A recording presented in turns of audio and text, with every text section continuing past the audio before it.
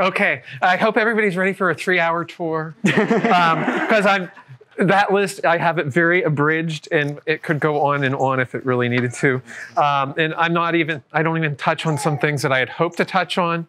But what do we expect to see in the winter here? Bulbs. So there's a bunch of bulbs on this, a lot, as well as a few other herbaceous plants that we're going to see. And hopefully some of them are new to you, and hopefully some you've tried or will hopefully try here in the future. So we're going to get started right away so that we can get through this as quickly as I can. Hopefully we won't end up too far. The furthest we're going is just out in front of the lath house, but a lot of it's going to be right in around here. So we're going to head right over here for our first plant. So, okay, down here is our first plant. If anybody can, most everybody can see me, most. Or take turns in that case. This is Trillium maculatum. Maculatum. And this is a selection from Gainesville, Florida form, which is the species in general, it's found in the southeast mostly, like Georgia, I think Alabama, and Florida, northern Florida. And so this is from the southernmost range of it here. And this is a selection that was collected by a local plantsman who's now passed away, Alan Galloway, and he shared it with us several years ago. But it's already in full flower. So if Trilliums, which I was reading, I didn't realize some of this, that doesn't have any leaves. What we see are, that we think are leaves are actually bracts on the flower stalk, which I didn't know that until I read that the other day, which I thought was really cool. I've always thought Trilliums had 3 leaves. And then everything's in 3s. Well, the stem of this is a rhizome, and it's underground. And then this inflorescence is the only thing that really comes up on them, are made up of bracts that are around the flowers, or on an immature plant, it'll make a flower stalk without a blossom on it. So, but a bract and a leaf, where it's at in the plant. This is the leaf would probably come directly off the stem. And so this is not a stem. This would be like this is a flower stalk. So this is a pedicel for all intents and purposes, which is the stem of the flower. And on here, on a leaf, you have the petiole. So this doesn't have petioles, it has a pedicel. And no petioles. So it's leafless for all intents and purposes. More complicated answer than exactly. But this has been flowering for a couple weeks already, and apparently they can start flowering as early as,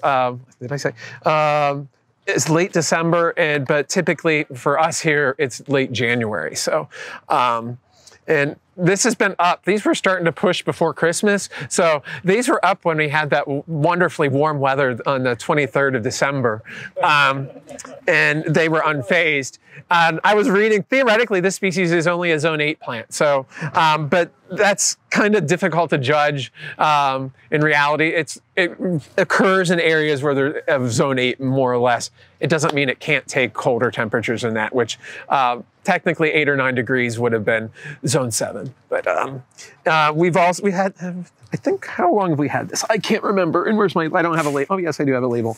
I have to look. I need to cheat. 15. So we've had this planted out in the garden prior to the last real cold spell we had prior to the, December, which was 2018. And we got down to about 3.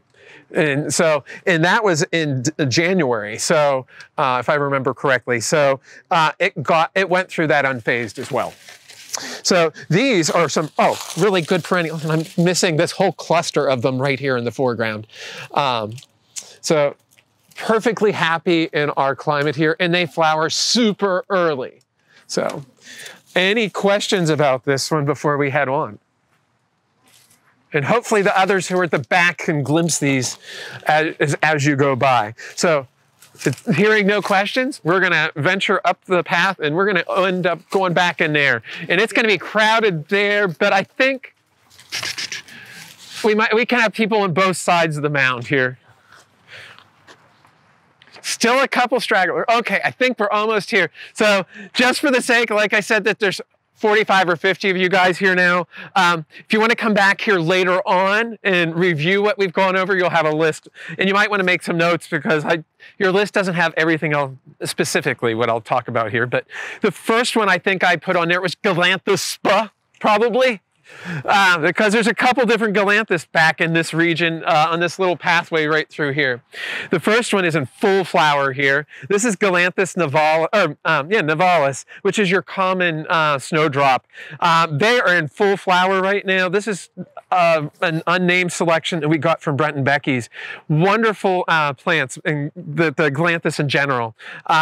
We've had Galanthus flowering now since, let's see, Origine Olga started probably in late October. And then it was followed by the early Elvesii. This is not an early one. This is done flowering almost though.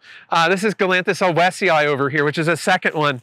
It flowered about over the last month or so. There's still a couple in flower here, but there's forms of Elvesii that we have in the garden that start in early November and they're still flowering, and some of them may end up flowering into the 1st of March. So what is that?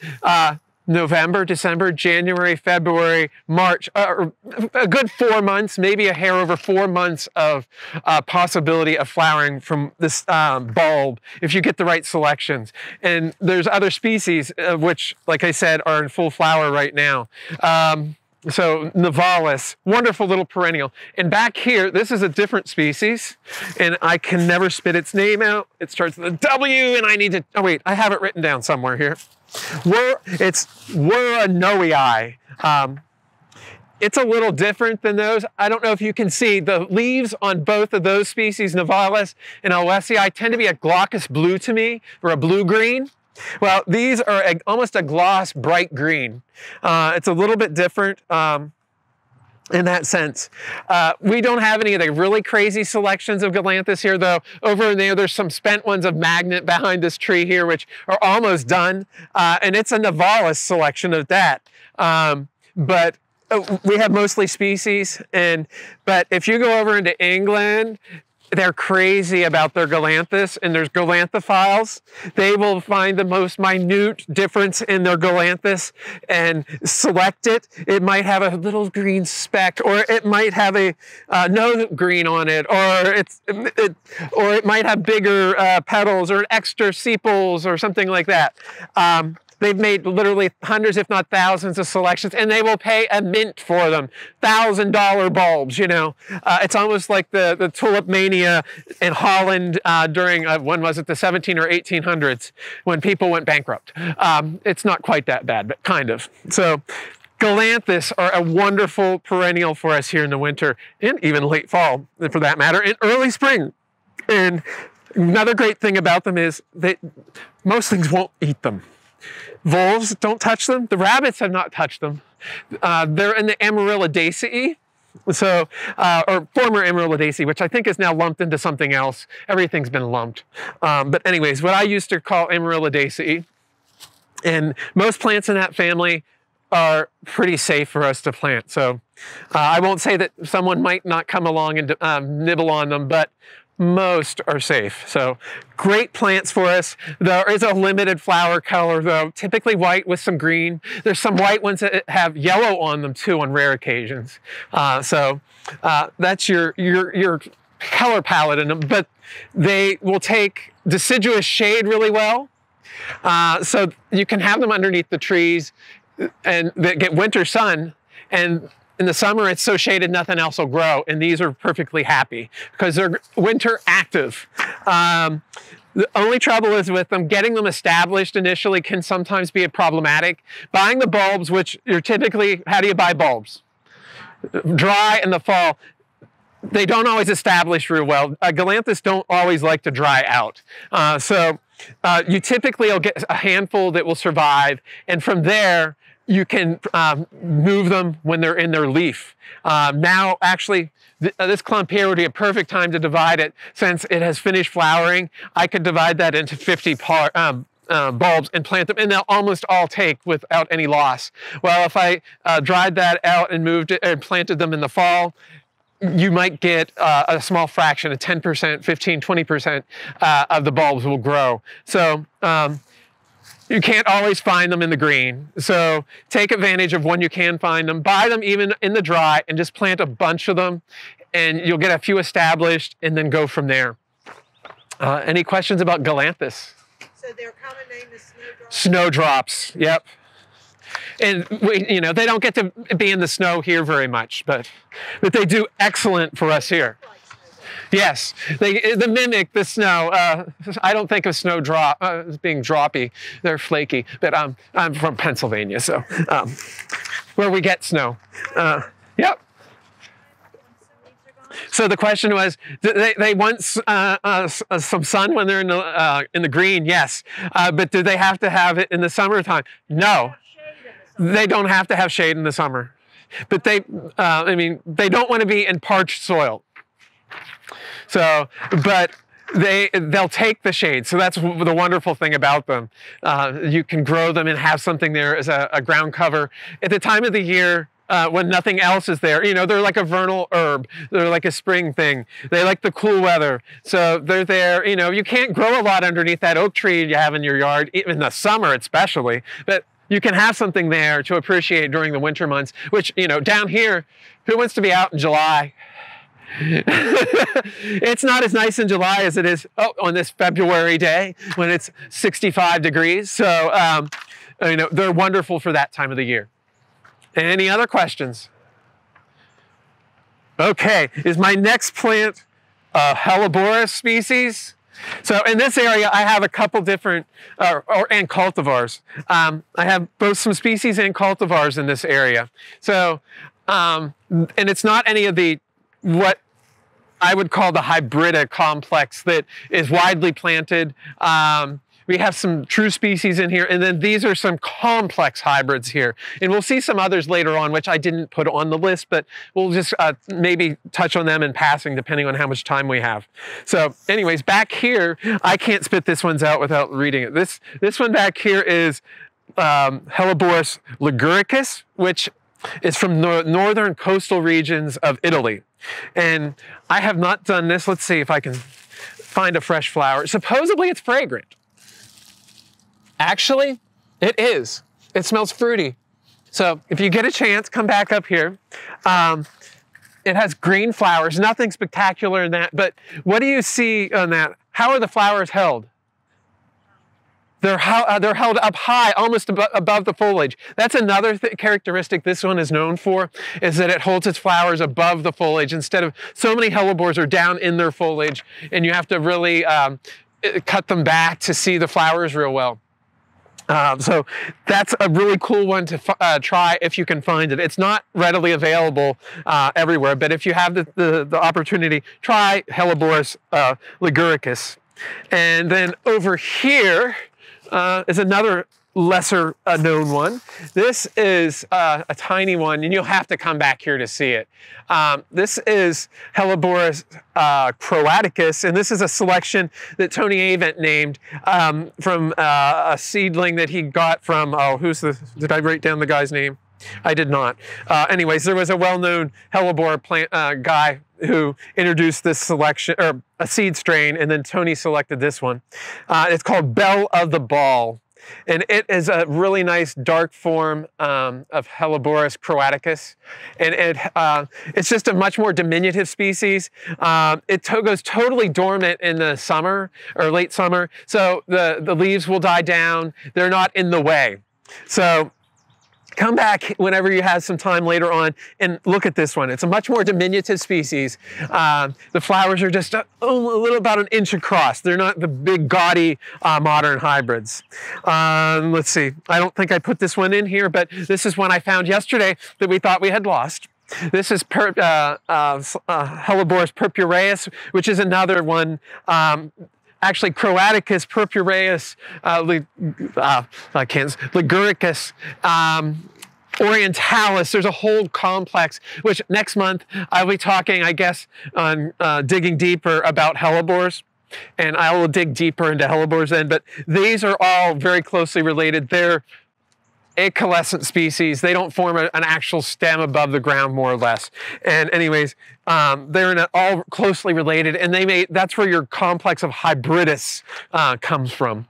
So also in this area, there's now 3 clumps here still of this one here, which we've had for several years. This clump's still so much better than those 2 right now, but this is Helleborus Smithii, and it's Cochin 798, and I forget what its trade name is. I don't have it on my labels here. Shooting something, we're cut off. It's too long of a name, but it's the trade name. But anyways, these are much more complex hybrids. Smithii are crosses between Helleborus sternii, which is a Helleborus lividus crossed with Helleborus argutifolius. And then they took that hybrid and they crossed it with the Christmas rose, Helleborus niger. And you get these really cool hybrids, which are very floriferous and they're nearly sterile. So those other hybrids with these other species that I showed you earlier, they tend to be hyper fertile, and you get seedlings everywhere, and they can be problematic. People are starting to worry, maybe these are going to be invasive. So you don't have any worry about that with these. And they tend to just, they stay where you put them. They aren't going to multiply. I hate to say it, you can't share them with your neighbors as easily, but they flower for a very long time.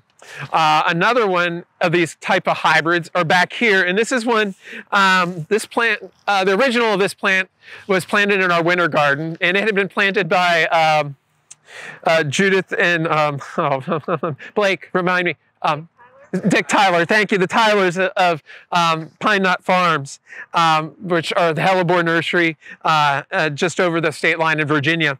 And they thought this was a wonderful selection. They came back, I'm going to say about 10 or 12 years ago, and dug it out of the garden, and they tissue cultured it.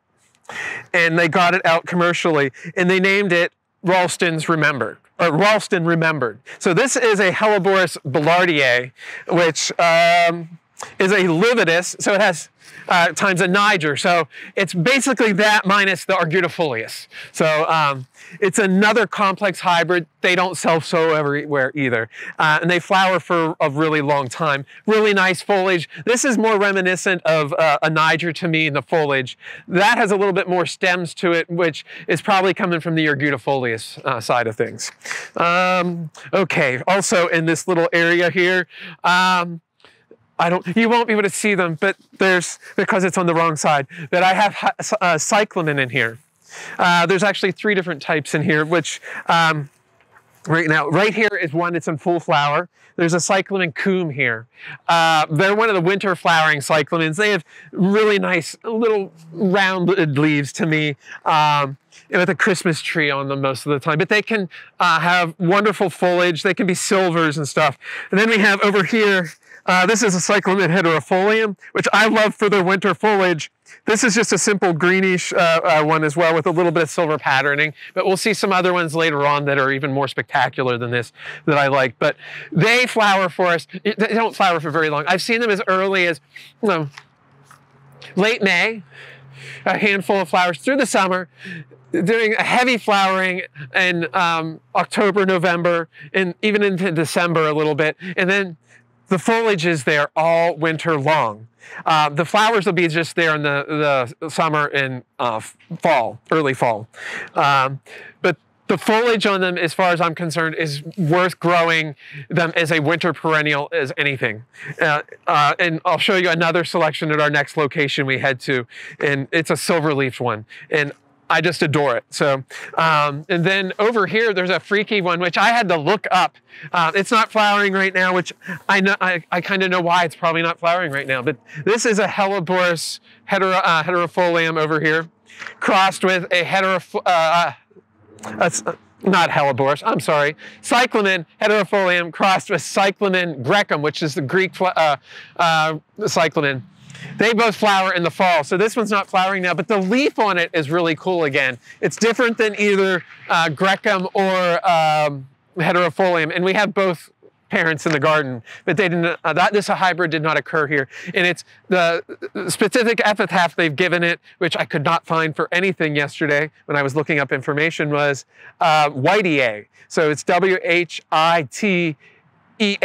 So I was looking up cyclamen whiteae, and I was finding jewelry. No, I was finding white cyclamens. Never mind, it was something else I was finding jewelry for later on. So I was finding only white cyclamens, not whiteiae, which is a specific epithet, not a color. So, and if you do come up here, there's actually a couple other little cyclamens, or not cyclamens, trilliums up in here. There's one over here, ludovicianum, and over here there's another one, fortidissimum. They're both from a very similar area. They're both found in Louisiana and Alabama, but in different areas of Louisiana and Alabama. And they're associated with two different subsections within Trillium. So they don't cross, but take a look at the foliage. They're not quite flowering yet, but they'll be flowering in the next few weeks. I actually see buds on this one.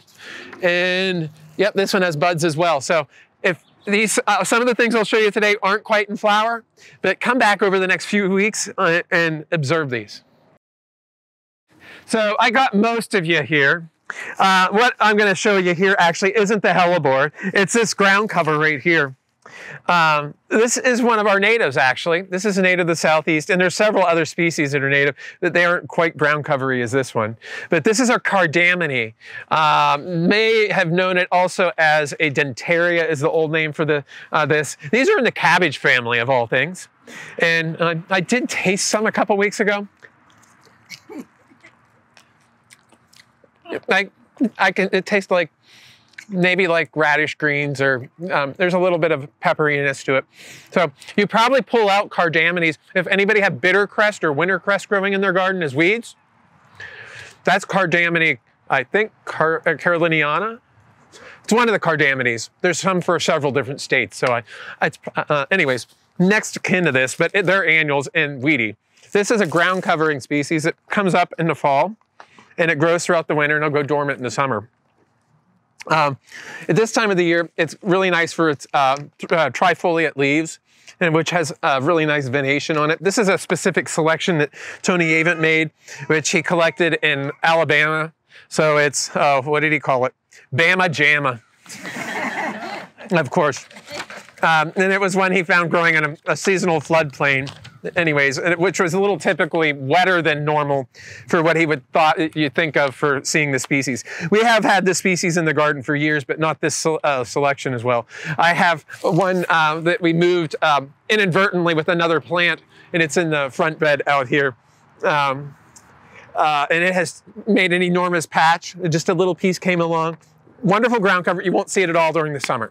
But in late winter, early spring, you'll start to get some pale pink flower spikes will come up on these as well. And most of the plants, there's just a really nice, I don't know, purpley tinge to it as well. So I do like it for that. It's just the texture. It's again, it's one of those vernal herbs that are there during the fall, winter, spring, and then are gone for the summer. So that's this cardamine. There's another one over in that area, which it's not up enough for you to really see as being with this big a crew. I won't even worry about showing you the actual plant, but it's one I found yesterday in the garden. I knew it was there.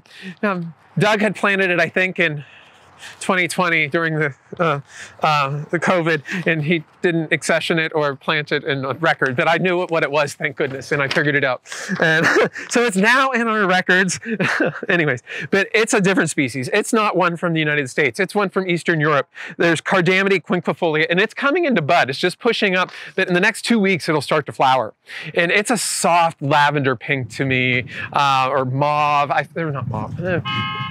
Oh, anyway, it's a soft color, and it's much more spectacular in flower than this. The foliage is much more cut. It's Cardamine quinquefolia, and it's from Asia Minor, Bulgaria, the Caucasus Mountains, Iran, Southern Europe, Turkey, and it starts flowering in February, and it'll go into April. So it's one of those nice bridge species for us here. And again, it's winter active and it goes summer dormant. He actually has it planted among hosta. So before the hosta comes up, this cardamine is there. And then when the hosta expands up, the cardamine goes to sleep for the summer, which is a really good use of space. And it's a ground covering species as well, in that it likes to sucker. So right over in there. I'll point it out here in a little bit when we're over here. So come back and see that in about 2 weeks, probably. It'll start to flower. Sure. For years and it rarely flowers. Yeah, they're not heavy flowering. Oh. It's more as a ground cover with the bonus of a few flowers. Okay. Yeah. So I don't think I have this listed on there, but so someone mentioned Helleborus Anna's Red. That's what this one is here. And there's a couple other hellebores dotted along over here as well. I can't remember all their names, but, oh, actually I take it back. So Anna's Red real name is ABCRD02. Isn't that so catchy? Anna's Red is the trade name. And then there's one of them over here. I don't remember which one from here, but we have EPB30. Which is Frost Kiss Dana's Dulce. And then we have EPB29, another catchy name, Frost Kiss Dorothy's Dawn. And that might, no, that's not that. But all of these, Penny's Pink, maybe? I don't remember. I have to find it. And it's on the record somewhere. Oh, actually, what's that label right there? Nope, that's the Piper. Yeah. I found it the other day, I thought. It might be the Dana Dulcet. But anyways, what these are known for, they're from a breeder out of Dorset, England, and I was looking, he doesn't let you know anything in their breeding, but I can make some guesses, I think, and but they have some really cool leaves. The leaves, even before they flower, are spectacular. They have silver or pink venation on them he's been selecting for. But if you look at the patents for these, he says they're hybrids crossed with hybrids. They aren't the same hybrids that I consider what I would call Helleborus hybridus. I have a feeling they have some Niger in them. Say it's some Lenten Rose in them. They're really different. These aren't straight hybridus. The flowers on these tend to be nice outward facing and held well above the foliage for the most part, but you get the wonderful leaves. And if you look at the ones down here, you can see some different colored. These are a lot redder. There's some more pinker ones over here. Just variations on the venation. So that's what I wanted to point out here. They're also sterile. So these are ones, if you want to have a mass, you have to plant them. And that's what we had the opportunity to plant a mass of them here. And they're starting to take hold and they won't take over your yard. So, well, if you turn around right behind here, I had mentioned the cyclamens for their foliage, and you can see up close. This is my favorite strain that we have here in the garden. This is a cyclamen, let's see, Ashwood Nursery Silverleaf strain, or Silverleaf Ashwood strain, I can't remember. Something like that. It's Silverleaf, yeah, and Ashwood Nursery Silverleaf group. This has been an excellent selection, or series for, or not series, but seed strain for us. Reliably silver. Occasionally we get some green ones in there, but beautiful during the winter. I could care less if there were even flowers during the summer and fall on these. Just grow them for their foliage, and that's a great thing about this cyclamen. So another thing here, acerums. So are the wild gingers, even though this is an Asian one, this is not our native ones, which a lot of people are now lumping into, or breaking out into a different genus, Hexastylus, but this is actually in full flower right now. And let's see if I can get any of these without mutilating them too much and pass around a few of these. This is Acerum maximum Ling Ling, and this is a selection that was made by Ozzie Johnson in Georgia. It's an Asian species, and I'll pass these around. They're really cool. They often call these the panda gingers. And I think you can see why. And now, does anybody remember the original two pandas that we had at the National Zoo? It was Ling Ling was one of them, and I forget the other one. But anyways, that's where that name came from. These are something you have to get down to appreciate, but they are really cool. And these, like I said, these are in full flower right now, but you don't necessarily notice them because they're in the foliage. But if you do take the time, they are a great dry shade perennial, and nothing eats them. Deer don't eat them.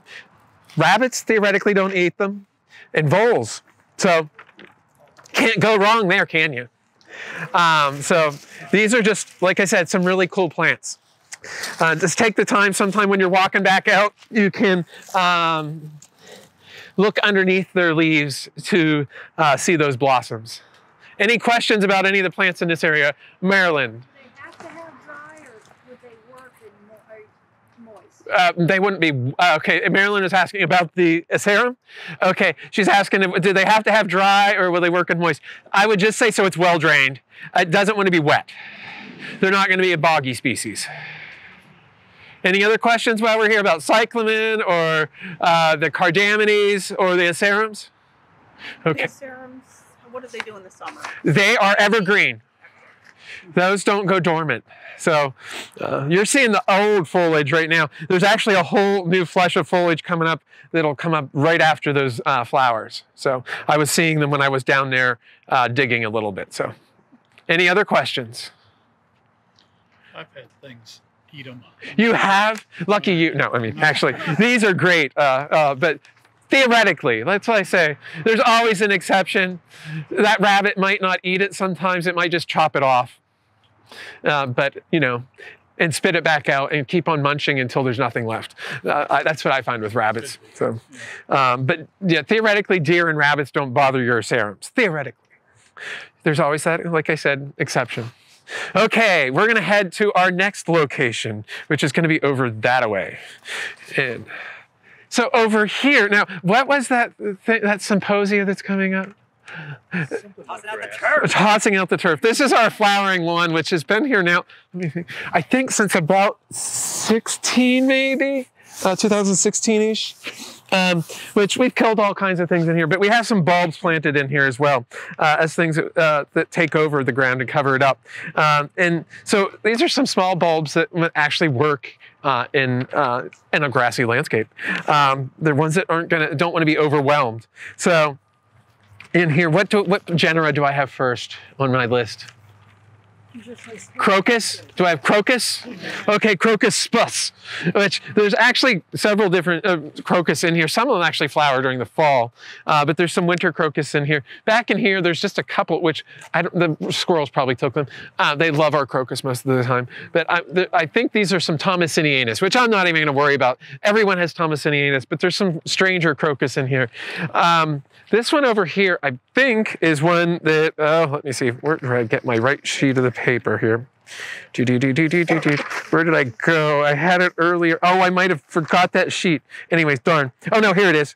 There's a little yellow one here in this yellow leaf thyme over here.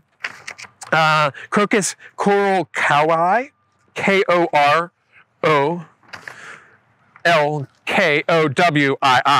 and it's an alpine subalpine species from the mountains of Kosovo, Afghanistan, northern Pakistan, Tajikistan, and Uzbekistan. So it stands.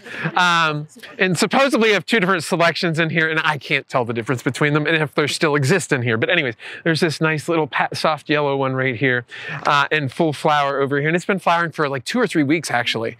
It's been taking advantage of the cool weather we've been having, and it's been holding on really well. And then hiding in here, do I have colchicum next or narcissus next? Narcissus. So in here, there's actually a couple different narcissus. One's not quite out yet, and I'm not remembering which one it is at this moment. But anyways, the one I wanted to talk about is this one right here, and at my feet, and it goes the whole way down in there. There's a couple of them. This is one of the bulb or the hoop petticoat types. So this is white petticoat. This is a hybrid between Narcissus cantabrica, I believe. Is that how you say it? Cantabricus, which is kind of a creamy white, hence this coloring here, crossed with a really well flowered, heavily flowered selection of Bulbocodium subspecies obesus, diamond ring. And these have done very well for us here in the and flower heavily. They're just starting, and come back next week. These will be in full flower with the warm weather. Adorable things, and these have done great here in our flowering lawn. So they will also do real well, say in a rock garden type situation. These do not want to be in the shade at all. The other one over here, there's a jonquil type over here, which is just coming into bud. And I don't, like I said, I don't remember which species, but I like some of these smaller growing species and hybrids of narcissus, not the big traditional narcissus that have the cup, our daffodils. I couldn't grow these back home in Pennsylvania real well. You didn't see narcissus jonquillus types and bulbocodiums, but down here they do great. They just do want more sun though than some of the others, being that they are a little bit more diminutive.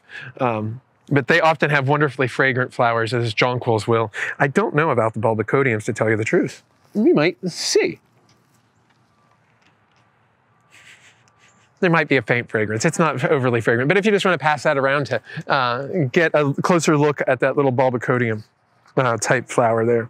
And if you look really close, I was definitely not expecting this large of a crew. There are a couple little plants right in front of me, right here, here, here. And they're getting a little eaten up, but these have been flowering for about a week and a half now, and it's really surprised me. This is the colchicum that I have on there, and let's see if I can say it. Soboliferum? Soboliferum, yeah. Which is a colchicum, which most of the time I think of colchicum as being fall flowering, and that's what most of us grow, are the fall flowering colchicums. This is one of the spring flowering species, and it's much more diminutive than the autumn ones, which are so much more gaudy. You get the hybrids now of those, like water lily and stuff, that have enormous 3 or 4 inch cross flowers. But this is just an adorable one. And we had the opportunity to plant here a few years ago, and I actually had it marked dead until about 2 weeks ago too. When I noticed it was in flower, and it's like, oh, I killed that 2 years ago because I thought it was gone. I hadn't seen it. So, okay, we resurrected that on our records. So anyways, that's just a cute little one to appreciate right there. No, I didn't. You don't find those everywhere to plant new ones. Any questions about any of these things in this zone here for winter perennials? Okay, so we are going to take this little trail over here, and or you can go back. Actually, why don't we just go back up, and we're going to end up right where that little trail ends. How's that? I think. So is my iris? Yes, this is my iris. Is what I went in here, and yep, those weren't open yesterday. So you can see the ones that were open over the weekend that got hammered by the freeze on Friday or Saturday morning, Friday night. So right here in this area here, we have our iris here that I wanted to talk about. This is Iris unglicularis, winter echoes. This is one of the winter flowering iris, the Algerian iris, and supposedly they're fragrant. I don't know.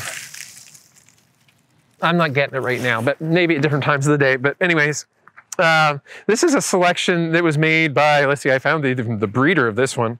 Let's see, Richard Tasco, I don't know where he's from, but he introduced this one and registered it with the Iris Society, which that's a big society. There's tons of iris. But anyways, in 2011, so this is actually a fairly recent hybrid that's been introduced, or selection of Unglicularis that's been introduced.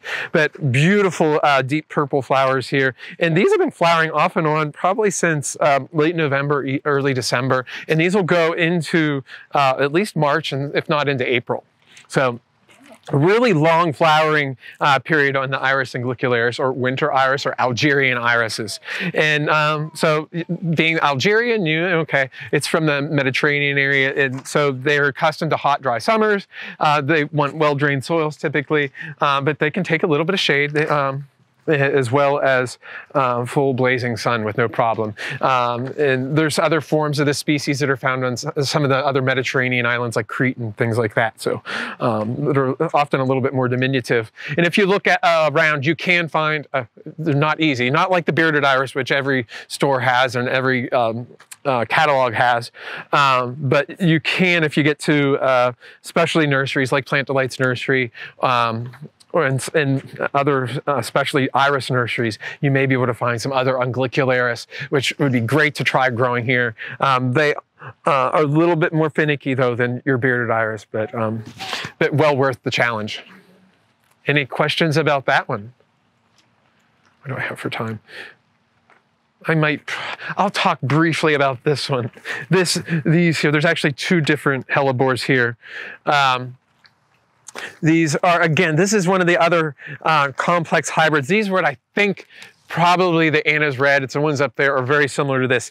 These are called Helleborus glandorfiensis, and these are Cosa 4100 in this case, and I don't remember what that one is. That one I don't even know the real name of. But this one is Ice and Rose's red, and that's Ice and Rose's rose. And I couldn't find the real name for Ice and Rose's rose. We don't even have it in our records because we can't find it. But these are crosses between, let me see here, Eric Smithii eyes. So let's see, was that the first one we saw? Was it an Eric Smithii eye? Yes, so that first hybrid that was up on the mound was an Eric Smithii eyes crossed with a hybridus. So that group of, that complex group, which is made up of those other early ones I showed you there, are in that group of acaulescent species.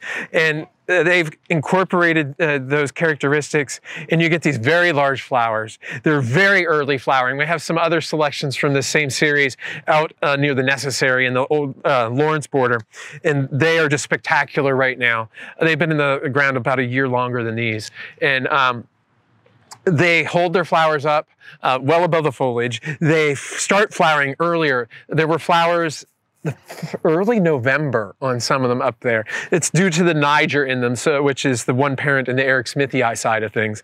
But you're getting some of these really intense colors, great foliage, they're being long-lived, and they're totally sterile again. So they're not gonna take over your forest. So I just wanted to, they're tissue culture or division, which someone asked me earlier, how can you divide hellebores? You can, they hate it, but you can do it. And if you're gonna do it, I would probably say fall and early winter as they're coming into growth, not something you'd wanna do in the spring actually when they're going dormant and they just sit there and sulk and maybe rot away during the summer. So any other questions while we're here? If you move them in a clump. In a clump, you can move them, but you still wanna get a good root ball. Okay? Okay, we're gonna head down over into Asian Valley. Actually, we're not. We're gonna go out onto the patio or the terrace over here just briefly to pick up a plant over there. Okay, we're on, if you can see down here in the foreground, there's some greenery. Some are almost done and there's some bright yellow ones here. These are aconitum, or not, they're winter aconites, not aconitum, I'm sorry. They're Aranthus hyemalis. This is one of the winter aconites, as like I said, and they like cold weather. So they're getting them established here is the challenge in finding a place they like. And originally, I don't know how long ago I planted these. Do I have a number on here? Yes, I do. In 2014, I planted these probably. I planted about 50 in here, and I think I ended up with a handful at most that actually came up. They were dry tubers or roots planted probably in December of 14 or early January of 15. And like I said, just got a handful to take, and I've been so happy. They're starting to self-sow in here. And I was, these are a little woodland plant from Europe, found throughout Europe, and they do like to naturalize when they're happy, and starting to get it. I don't know, there's actually literally hundreds of seedlings now popping up in here. And hopefully in a few years, this whole area will be just a solid mat in the winter for us of yellow flowers. And they've been flowering for about, I think since about the second week in January, I started having my first flowers over in here. And that one looks fresh right there, and that one right there is perfectly fresh as well. So we're starting to get them in here and doing real well. If you can find them, again, these are kind of like the galanthus. They are hard to get going, but once you get them going, if you get a few, they're happy, they're great, and will be there forever. You see pictures of them in England and stuff with both galanthus and aranthus just covering the ground. But just wanted to point these out. These are in the buttercup family, and you can probably see that. So these are actually next of kin in reality then to the hellebores. They're all in the Ranunculaceae, which is the buttercup family. So. Not too much to say about these other than the seed only germinates when it's cold. And that was something, that's another thing with them. The seed doesn't germinate until it gets around 40 or less. So we don't always have that, and our winters are getting more mild, so we need those cold nights. And I'll see pictures of these people on Facebook saying, oh, these are already in flower. They flower earlier further north because they've had more chill, I believe. And they actually need to get the more chill before they're actually open here. It'll be January, and they'll have had them flowering in December. And we haven't had any yet. So any questions about the little Aranthus? Now, how do you make them happen? Pardon? How do you make them happen? I mean, actually, I'm thinking this might not be ideal here because it's probably too warm because it's south facing. I think I'd need probably be great on a north facing slope. In summer shade. I mean, again, deciduous shade is great, but they want to stay cool. They'll last longer in cooler conditions too, and flower longer. So if you have a north facing slope or north side of the house, try them there. Don't put them in that. They don't need the pampering to put it in that warm spot in your yard. Any other, Marilyn? Deer, rabbits? That I don't know. Yeah, I don't know on rabbits and deer if they like eating these. My guess is the rabbits will come and nibble them off, but they haven't done it here yet, but I don't have that many. And this is rather open, so maybe the rabbits are afraid to come over here and fear that the raptor, or whether, I don't know if I have owls in here or not, but I do have hawks. I like my hawks, and I'm always happy to find out, see droppings that look like coyote and fox. But I haven't seen any rabbit damage yet. That they like a lot of my other stuff. But they are, again, they're in the same family as the hellebores, and another plant, the last plant that I think will probably, hopefully, or second to last plant we'll hopefully get to. Let's see. Okay, it looks like almost everybody's here. So our next plant here is epimedium, and this is stellulatum, if I remember right, if I have enough syllables there, because yesterday when I was typing it, I was forgetting a letter. And where do I have it on my list? Oh, there you go. So anyways, this is a wild collection here that Scott McMahon from down in Georgia collected several years ago, and we were able to get a division from. And this is just a beautiful little specimen right now. It did get some damage with about the mid-20s that we had on Saturday morning, which I expected us to have way worse. I was afraid this was going to be totally melted. But this has really surprised me. I don't know that I've seen this one flower quite this early. It would normally flower in February, but later in February. But this has been flowering for about a week and a half. So it was the end of January this year. Anybody knows about epimedium? They're typically deer resistant and rabbit resistant. I won't say vole resistant, but maybe. They come at them from the bottom, you never know. But does anybody know what these are? Oh, without looking at the name here, what family these are, what plants these are related to? It's something else that flowers right now, actually, in the garden. These are in the barberry family, so mahonias. So this is in the same family as barberries and mahonias.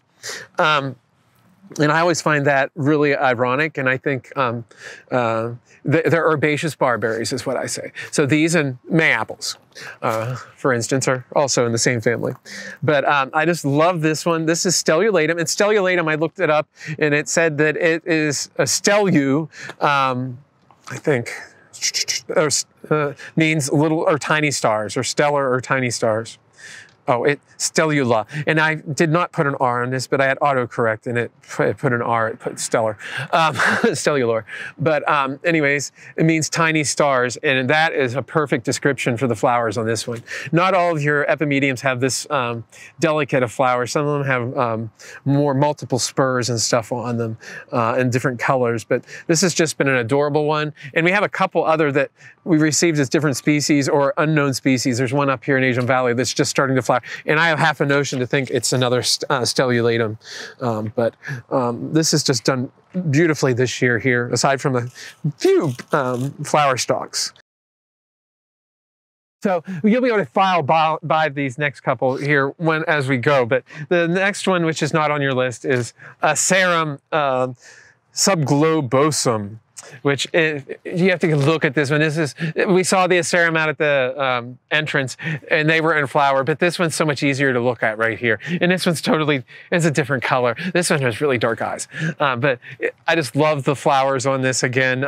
This is one that's from Japan, from the Kyushu region of southern Japan, and again, it's flowering in the winter, and it has just simple leaves. The leaves aren't as pretty as those on Maximum, but I like the flowers on this one. It's a little more diminutive, and you don't find this very often. This is one Tony Avent gave us. And another plant here that you might look at just as we're going by is another of the species hellebores. This is viridis. And what does viridis typically? Green. Green, yes. So this is a truly green one. So this is a good one for the month of March, not for February, but for St. Patty's Day instead. But this is another of the species which is involved with all those complex hybrids that we call the hybridas. And you can just see that here. These do not self-sow everywhere. There's actually 3 plants here, and these were from...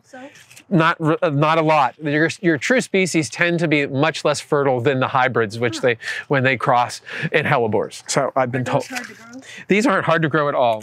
But we have another. These were from seed that we were from a guy in England who collected these in the wild several years ago now. It must have been 2009. And there's actually 3 different plants here, and this one's up already. This one's just pushing up in bud, and then this one's just barely up. But we've had some other viridis in the garden in the mixed border for decades now, and there's no seedlings around them. So yeah, they're much better behaved than their kids whenever you cross them all out in there, and they're super fruitful. But anyways, those are just some to appreciate as you go by. And there's another one which is going to be a little bit off the path, and I think I'll just point it out. There's some it's wild collected from the same guy, by the same guy who collected that. Helleboris niger here, which this flowers much later than the typical niger. Nigers are often flower in late November, December. So, but these are just in full flower now. So I just wanted to point those out. But we're gonna head out here and just over onto this side over here. These are a little tattered just because of the cold nights we had, but they'll be fine and dandy. But we have some anemone here, Anenium coronarium. They're Mediterranean in origin, found throughout the Mediterranean. And this is one, this is Mount Everest. So this is a white one. And there's a couple different groups. There's several different groups within the species. But anyways, I'm finding I really like these. These are some that we thought, we tried to dig up and we missed. The ones we dug up and then replanted did not survive as well as the ones that, there were a handful pushing up. But the ones we missed are the better ones. They start growing in the fall, and then they flower off and on in the winter into early May. So, this is an anemone coronarium, and they're just getting started. These are the poppy or wind flowers, or anemone wind, or poppy anemones. But they'll get about a foot, 12 to 15 inches tall. Beautiful when they're in flower, and they're just starting. There's some purple ones over here. I cut them, I hate to say it, on Friday before I left work because I thought they were going to get decimated. There's some in here, but it's a group of plants I really appreciate. I haven't had any rabbits eating them. Greg was telling me he planted them and the rabbits adored them. But they've been good for me here. Here's a purple one just poking here. There's another one. And we threw the ones in that we had dug the year before. These have not been ever dug since we planted them. But there's a few of them popping up, but they're much later. I do not know why. And so we'll see what happens. They're the same bulbs, but they're just scattered along through here, and we'll see what happens. But I'm liking them a little more than the anemone blandas, which are much smaller. These are great cut flowers when they do get going, and you can cut them and the flowers will last for a week or so in a vase. And then when they go to seed, they're poofy. And I've actually had some seedlings too pop up over in here. So another plant I love. And like I said, I haven't had any issues with the rabbits, and we have a major rabbit issue here. Something that's not quite flowering yet here, but we might just wander this other way. I just wanted to mention them, but the Iris reticulata group, they're pushing up. I have one in flower in another spot, which if you follow me on the way back, I can point it out to you. But these are just starting. This is Alita. So these are your dwarf irises. And they've been doing quite well for us here. We have some in the scree garden that have now been there since 2007. And then these have been here, I don't know, let's see, can I read the accession number? I can't read the accession number on it anymore. But these haven't been there that long. These have maybe been 7 or 8 years. These have been right in here. There's a couple over here. It's a deep purple one. This Alita is a soft, I'm gonna say a denim blue kind of to me. So I like that, and I mean, they're just so pretty when they're in flower. But it'll be, I'm just gonna say maybe next week we'll start getting some over here.